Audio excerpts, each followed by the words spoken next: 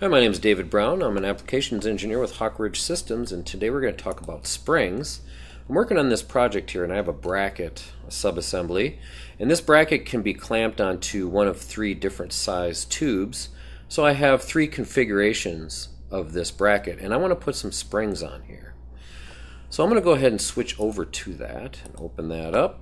Here's my bracket. I'm going to turn Real View Graphics off so that we can see it better. And as you can see, I have three different configurations of this bracket. So what I'm going to do is I'm going to create an in-part or an in-place component within the context of this assembly. And in order for this to work properly, I need to insert a reference dimension in the placement or in the area that I'm going to place this spring. So just put that in there like that and hit OK. And that's going to control the height of my spring. I'm going to use this dimension in an equation. So now I come over to my Assembly tab, Insert Components, New Part, select my template, and I'm going to choose this face for my in-place mate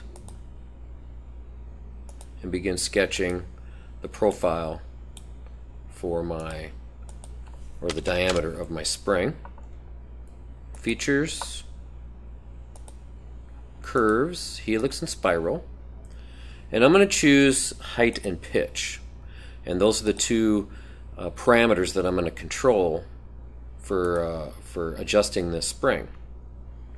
Once I have this in place, I'm going to go ahead and, while I'm still editing this, grab this dimension, move it out here, and I'm going to double click on it, hit the equal sign, and pick up this dimension that I placed in there and hit OK. Now this spring the height of this spring is adjusted by this dimension.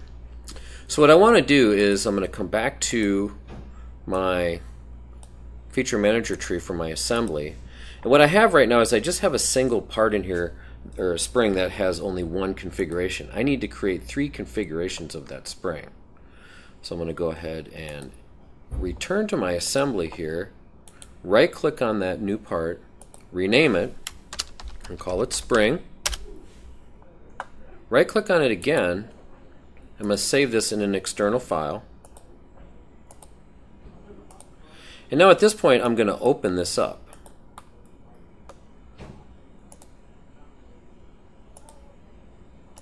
So I open up this part, and now what I can do is I can make some changes to this. And the first thing that I'm going to do is I'm going to create the configurations of this.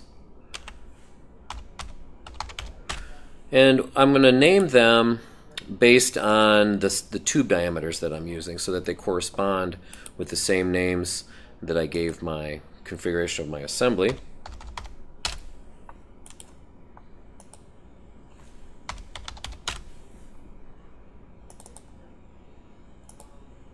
Okay. Now what I need to do is I need to make a modification to this dimension here. I'm going to double click on that. This is the pitch dimension. Make sure I double click on it fast enough so that I get this up. And I'm going to make sure that all of these configurations are selected. I'm going to select this dimension. I need to hit my equal sign in here. Select that dimension and divide it by 10, and that's the factor that I'm using to change the pitch of my spring. I hit OK. Now I update this part. Now at this point what I can do is I'm going to go ahead and create the spring feature itself.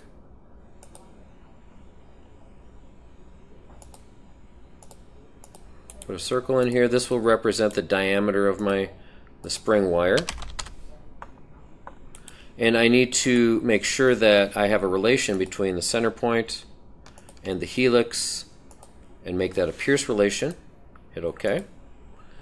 And now I'm going to create my swept boss, select the profile and the helix for my path, and hit OK.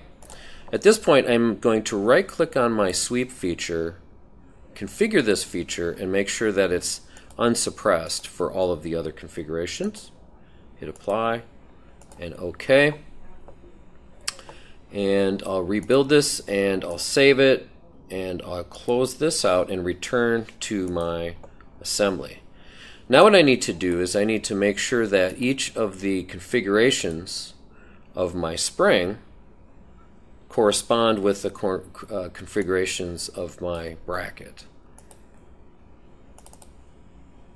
So I'll make each one active and then change that configuration to make sure that I have only this configuration selected. I hit OK. As you can see that updates that. I'm going to go ahead and turn this visibility of that helix off so you can see that better. Select my final one. Make sure that this is selected. Hit OK. And I'm going to make sure that that's also turned off. And now you can see the configurations of the spring compress and change the length just like I was hoping for.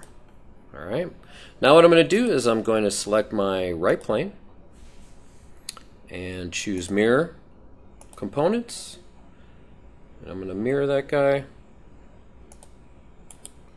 to the other side, and now I have a bracket that has the configurations of the springs, and they appear to compress as I change the configuration of the bracket. So in today's video we created a custom spring inside the context of an assembly, and I hope you enjoyed this video, and I hope it was beneficial to you, and if you did, please subscribe to Hawk Ridge Systems YouTube channel, and thanks for watching.